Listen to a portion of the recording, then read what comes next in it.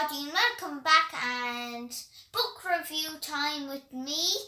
And this story is called Mr. Ape by Dick King-Smith. Home is where the animals are, and it's well worth to read.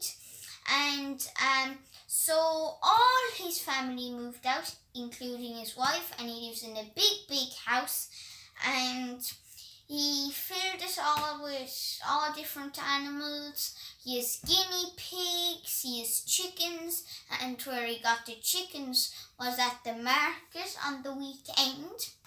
And he has a donkey in the garden, and I'm nearly on 7 chapters, one more page to go till I'm on 7 chapters, and there's 13 chapters.